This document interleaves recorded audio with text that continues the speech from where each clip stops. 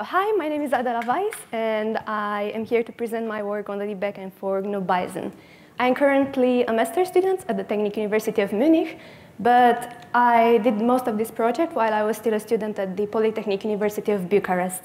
And I also participated with this project in Symmetry Autumn of Code 2020. As most of you might know, GNU Bison is a parser generator. But let's first make sure that we all agree what a parser is. A parser is a tool. It analyzes a symbol set based on some grammar rules. And it is used in all sorts of contexts: compilers, interpreters, command line tools, and nowadays in domain-specific languages, especially in behavior-driven development. Now, Bison was used in all of these examples, so GCC, Bash, Shell, CMake. Some of this project decided to move on from it, but it's important to note that they decided to move on to a handwritten parser for their problem, so they didn't move away to another general-purpose solution.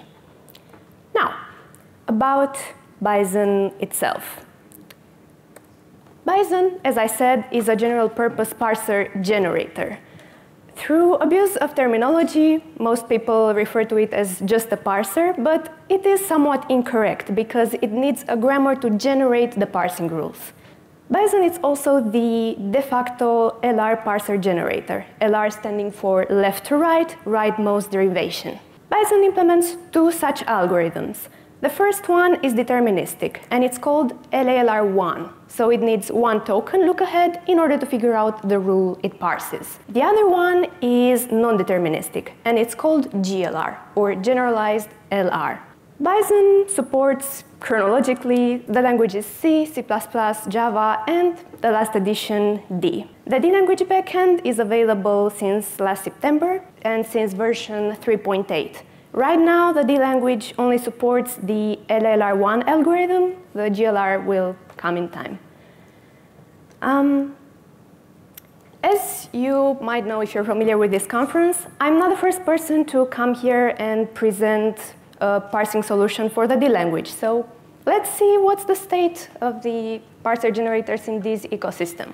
For Antler, the latest version, Antler 4, supports D language, but in an unofficial fork. And the reason for this is because the tests are written separately and are not introduced in Antler's test suite. The previous version, Antler 3, had active support for the D language, but it's not supported anymore.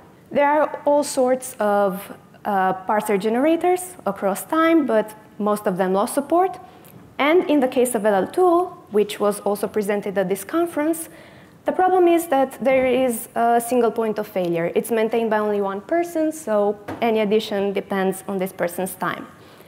So I identified this need of having an established official parser with active support. And of course, it's nothing bad in adding more variety for parsers. Outside of Goldie, all of these parsers implement LL algorithms, so left to right, leftmost derivation.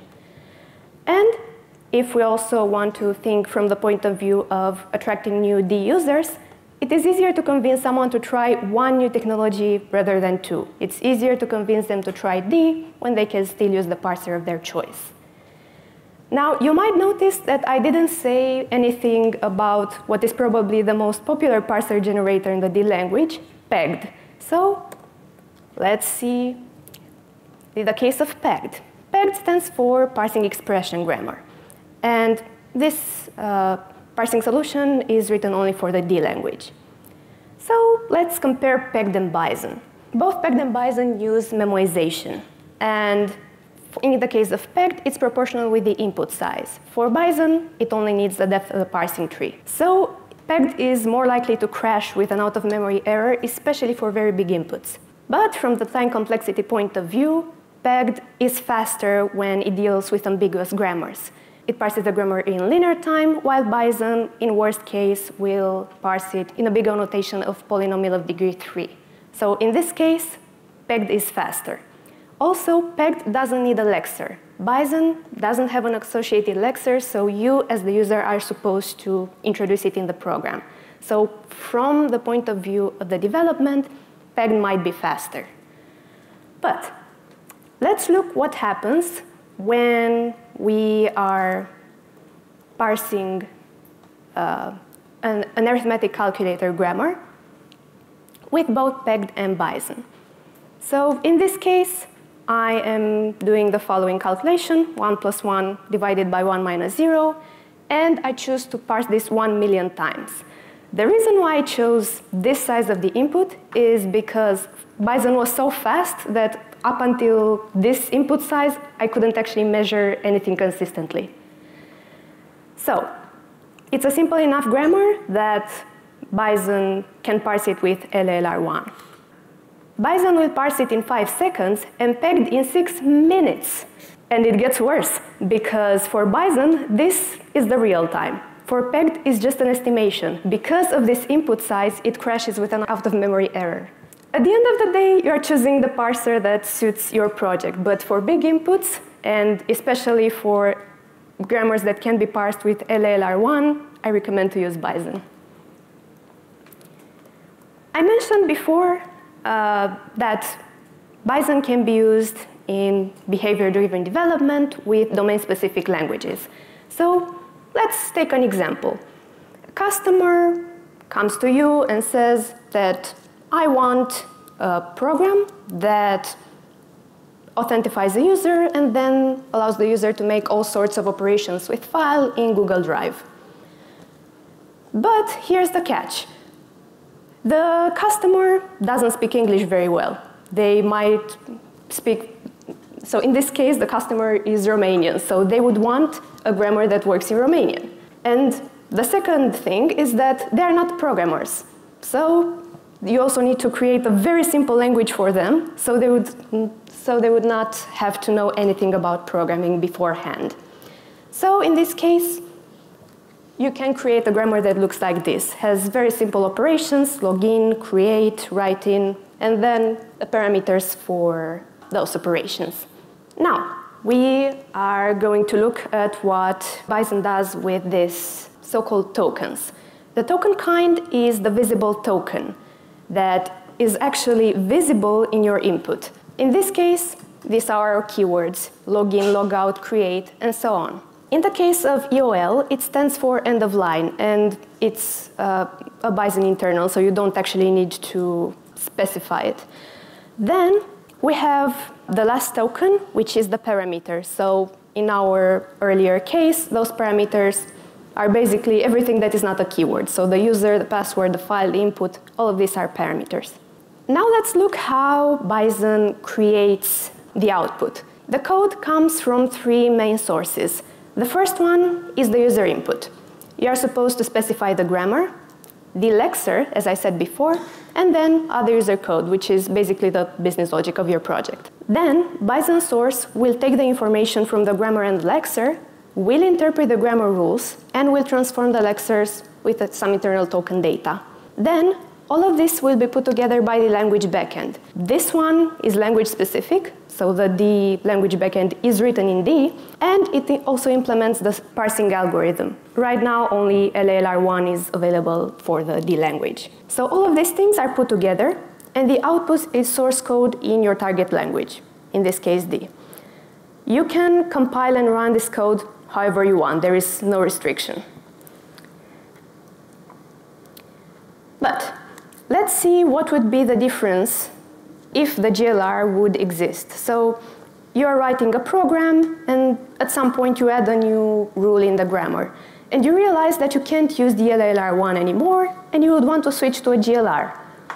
But what exactly in all of the input file you should change? Well, you should just add this line. That's all you need to do. All the other program parts should remain the same. So let's talk about the lexers API first. As I said, Bison doesn't have a lexer associated with it. So you, as the user, are supposed to implement this lexer, or you can use a lexer generator. You should provide information about 3 entities: the token kind that we just saw before, the semantic value, and the location. In this case, there are 2 types of tokens. There are tokens with invariant values, for example, this one, that will always have the value login, or you can have tokens that have variant values. So in this case, the parameter can be anything. So in this case, the semantic value should contain that variant value. Now, in the other backends, what happens is that the return value of the lexer is the token kind. The semantic value and the location are returned in different ways. They're either variables or class attributes. The reason why this happens is historical. So Bison wanted to be backward compatible with its first version, Yak, but it was written in a language called B, which didn't provide any sort of encapsulation.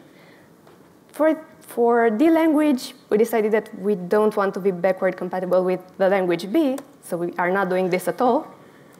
Instead, we are returning a complete symbol that holds together all of these values. But now, this way of returning things can have some problems. Behind the scenes, the D backend will create symbol constructors for all of the data types that a semantic value can take. Our example only has a semantic value of type string, but there could be parsers that also need ints or a custom class. So what happens is that at compile time, the following instructions would be accepted. So I have a token kind of type int, and the semantic value is an int. Everything is great. A token kind of type string, and I'm returning a string. Again, this is fine. But this would also be fine.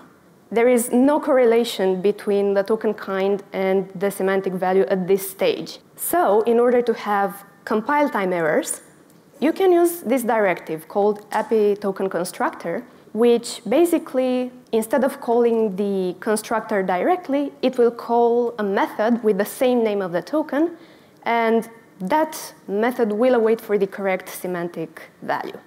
So for our example, in the case of the token that has an invariant value like login, you are supposed to just return the location. But in the case of the symbol that has a variant value, you are supposed to return that value and then the location. And now you will have compile time errors if they are not correlated. Another thing I introduced in the language backend were the custom error messages. When I inherited the project, there were already workflows for the simple error messages. And in this case, it will output the location and just syntax error. Again, it's there for backward compatibility reasons. I don't see why in 2022 you would want to use this. For the detailed ones, Bison's backend will create an error string that contains the token that created the error and the expected tokens. We basically want the user, in the case of the custom error messages, to have access to an API of this context. So we want the user to be able to know the location in which an error occurred, the token that created it, and the expected tokens in that case. So I had to create this class that will now be available to the user and provides this API for the custom error messages. Another feature of the backend is the error recovery counter reset. What happens when Bison encounters an error is that it outputs the error message, but most probably the next tokens will also produce error, and most probably it will be because of this earlier error. In order to not pollute the error log with all of these messages, Bison will skip outputting error messages for the next 3 tokens. But sometimes we don't want this to happen. In this case, we have our earlier grammar with 2 of the rules for login and logout, and we also have part of the Bison grammar that we wrote in our program. So in this case, the instruction delimiter is the end of line. So we would have the following input. We want to log in a user, but we forgot to give the password. So we have login, user, and then new line. Bison will notice that it's an error, and it will give us the location, the unexpected token, end of line, and instead of it, it was expecting a parameter. But for the next line, we get nothing, even though it's clearly another error. Again, we forget to give the parameter. The reason why this happened is the one from before, as in the token that created the error is the new line, and then we start counting. The first token is a keyword, it's correct. Then the second token creates the error, but we still didn't await 3 tokens up until the moment we got the earlier error. So because of this, there will be no error outputted by Bison. So in these particular cases, we know that after an instruction is done, we want to know if an error exists on the next instruction. So what we do is just call this method. And now the error recovery counter will be reset, and we will have an error on the next line too. Another feature of Bison is that it supports both pull and push parsers, and I implemented the push parsers. In both cases, we have 3 entities. So the user code, the parser, and the lexer. In the case of a pull parser, the user code will call the parser once, and then the parser will repeatedly call the lexer in order to find the tokens.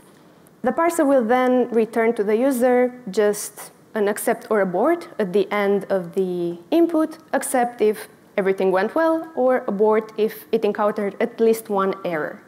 Now, of course, this is fast, and you would want to use it especially in command line tools. In the case of a push parsers, we have again the user code, the lexer, and the parser. But in this case, the user will call the lexer, and then will send this value to the parser. So the user now is the one that makes the repeated calls. Now the parser will also return accept and abort, like before, at the end of the input. But if the input is not fully processed, it will also return push more, so that the user would know that it should call the lexer again for other tokens. This offers, of course, more granular control over the parsing process. So especially in graphical interface programs, you would want to use this type of parsers.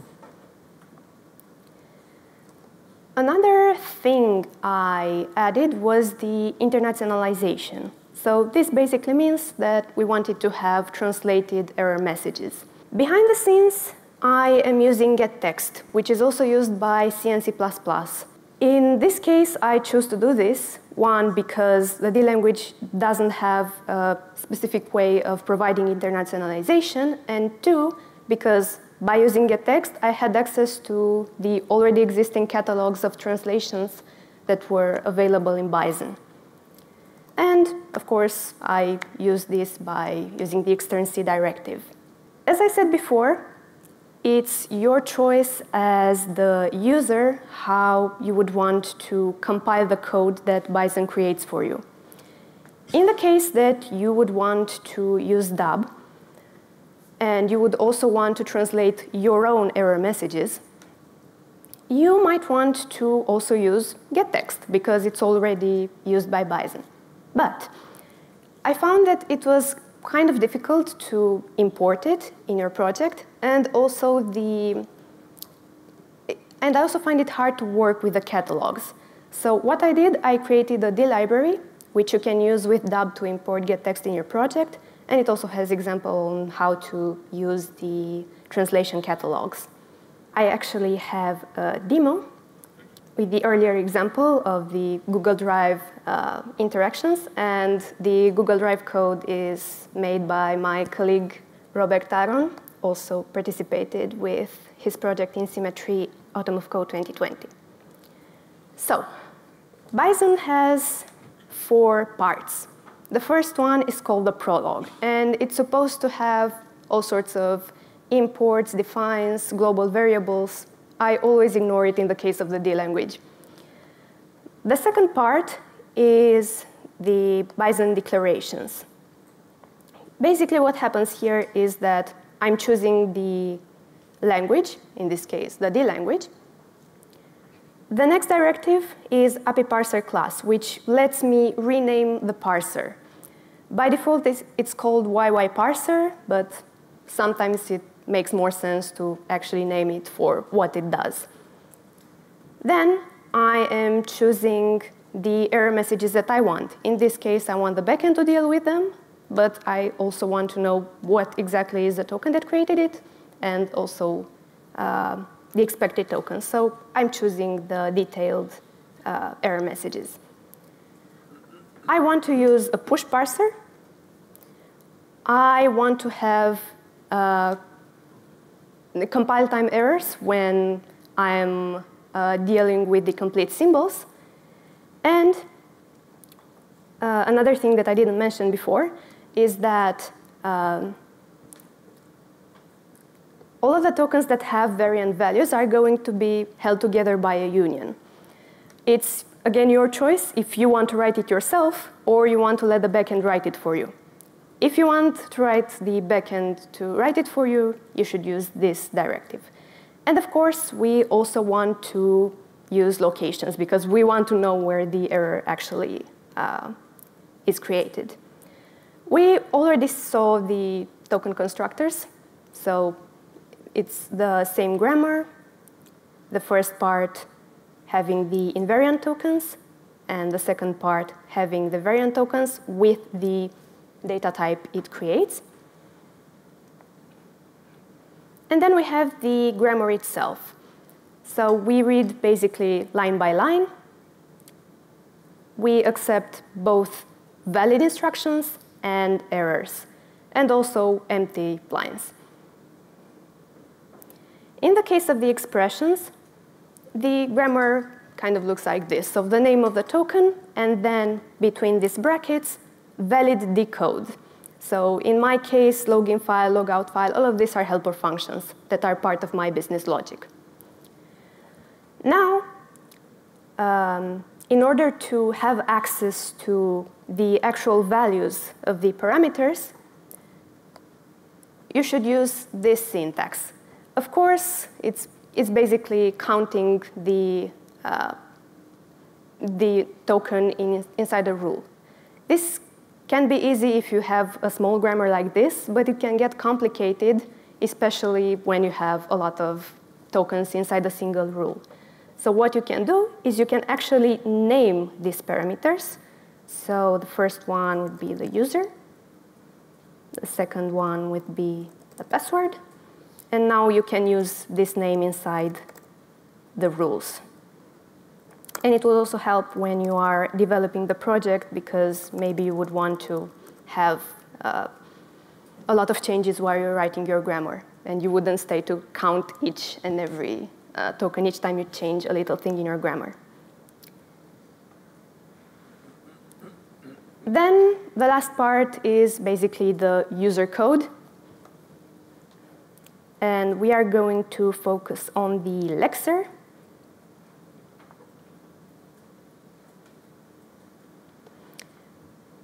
Which is called YYLex in this case, and returns our complete symbol. Of course, the parsing, you just do it through this, so you can skip initial white spaces, and so on. What is of interest for us is the return value. So in this case, we check for each keyword, and as we saw before, we return the method with the same name as the keyword. And at the very end, I decided that everything that is not a keyword, in my case, is a parameter. And I'm providing it the value and the location. And let's also look at how our main looks like. So the first two lines are just business logic. Then when I have to call the parser, I provide to it the token that is parsed through the lexer. And then if the status is still push more, if the parser still asks for other tokens, I just repeat this process. In our case, we have the following inputs. So we want to log in a user with a very strong password. We want to create a test to write in it, and then delete the file and disconnect the user. So I also have this script. Basically, the way to call Bison is just this, Bison in the file. And then I decided to run my project through dub. So in this case,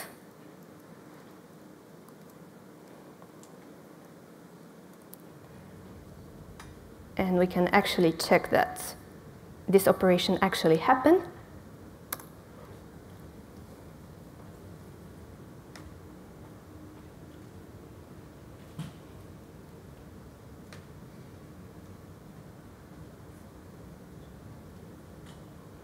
So I was logged in, I created the file.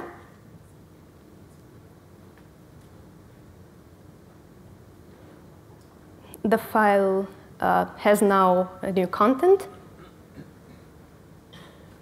It was overridden, it has a new content.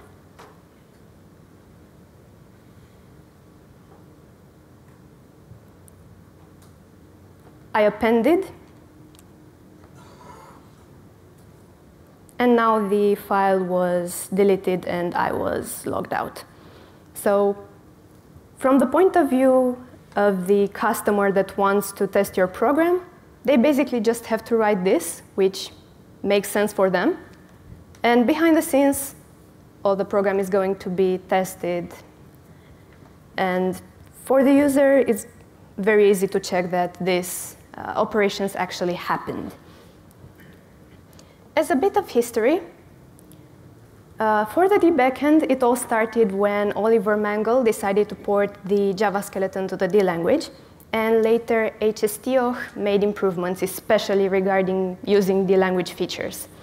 This was called the experimental backend, which was part of the Bison backend for a while, but it wasn't officially supported. This is what I inherited. And I added a lot of user customization, I tested it, and I also added documentation in Bison's manual. So after all of these steps were taken, now the LALR 1 is officially supported. As challenges for me, when I started the project, I had a total coding experience in D of 10 minutes. I knew what Bison was, and I've never heard of GNU M4 or Autotest. So So I had to basically learn all of these things. So I had a ramp-up period during the summer. And M4 is its own thing. I think I said earlier that the language backend is written in the target language. It's not. It's written in M4. It all looks like this. So M4 is a macro language. From its point of view, it's language agnostic. So it just receives strings, it outputs strings. That those strings, in some particular cases, happen to be decode, it's totally irrelevant for M4. Now, you might not believe me that this is decode, but you have a static auto there. You have a type of. And you have some return symbol. That's kind of everything that is pure D code that is going on in there. Everything else is provided by Bison's backend. But yeah, especially if you have nested ifs, it gets funny writing M4. The most challenging task for me was, funnily enough, the internationalization. So it didn't have actually anything to do with parsing, and especially because of the language catalogs. And I also misjudged the number of missing features for the D backend, because when I first proposed the project in Symmetry Autumn of Code, I said that I was going to write the GLR. But after I realized that there are so many missing features, I decided to first finish those and have a completely functional LALR 1, and then go on to writing the GLR. As mentors, I worked a lot with Achim Demey, who is a Bison commentator, but I also had a lot of help from Edward Staniloiu, Răzvan Nițu, and HSTOH. And of course, from the D community. And I really enjoyed those interactions on the forum.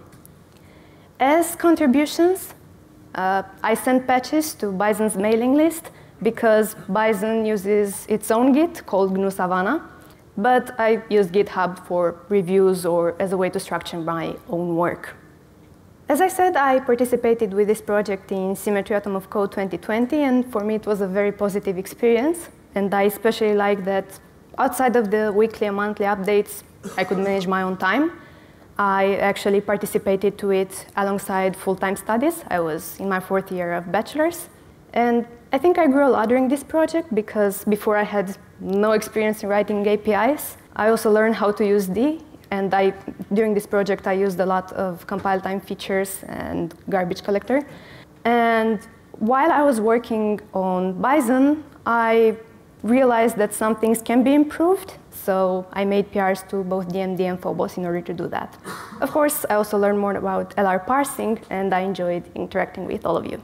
As conclusions, the D language backend is now fully supported since version 3.8 for the LALR1 algorithm, and it implements all of the customization features of the other parsers. And I also want to continue the work on the GLR, and I might have some news about that real soon, like midnight soon, unless my university doesn't want another extension like last semester. But yeah, I'll keep you updated. And that is all from me.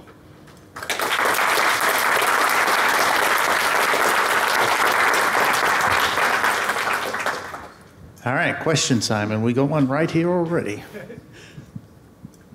So, conceptually, how big of a limitation is LALR1 versus GLR? Like, say, could you parse Lua with an LALR? I'm not sure what kind of grammar Lua has. I'm going to say no. Yeah, I'm curious because like I have a possible use for this, and this is exciting. Yeah, basically it all stands if you need only one token look ahead, then everything is fine. Depends on your grammar. All right, anybody that's not Manu?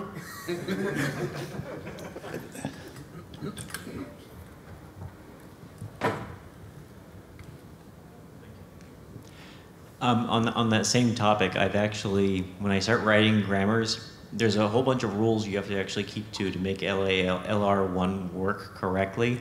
And it requires, at least in my experience, I had to read quite a bit just to understand those rules. But that's kind of when I started discovering pegged, because the flexibility of the parsing expression grammar was pretty high. And just, instead of banging my head against the table, I wanted to use a more flexible parser. It's tricky though. You have to understand like there's how you place rules, how you recurse, how rules can refer to each other. That's where most of the limitations come from when you're using LALR1, at least in my experience. But you probably know much better than me. Sure.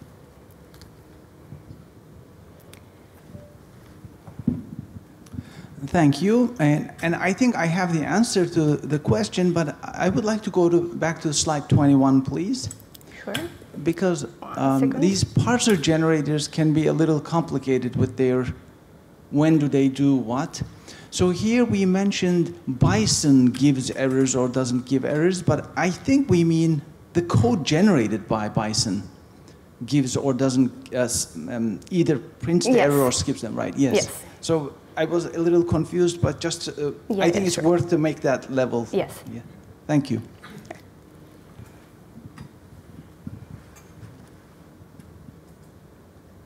I have a question. So you said the advantage of Bison was that it can handle very complex expressions, but the example you showed seemed very simple, like something you could almost do with just a string split on spaces. So I wondered if that was just like experiment, or does Bison actually have advantages even in those cases? Like I wanted to have a simple demo for this presentation, but of course that you can do more complicated things. For example, Bison was used in the first C compiler, so you can parse entire languages with it. Okay.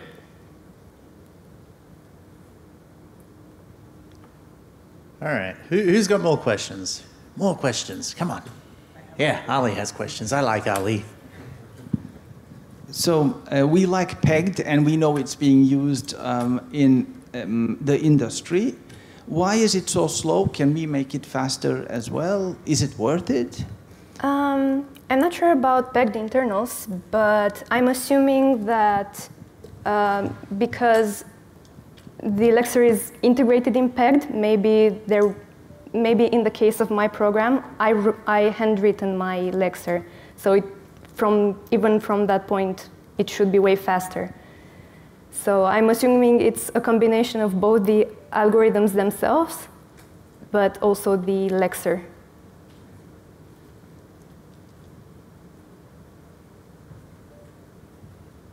Any more questions?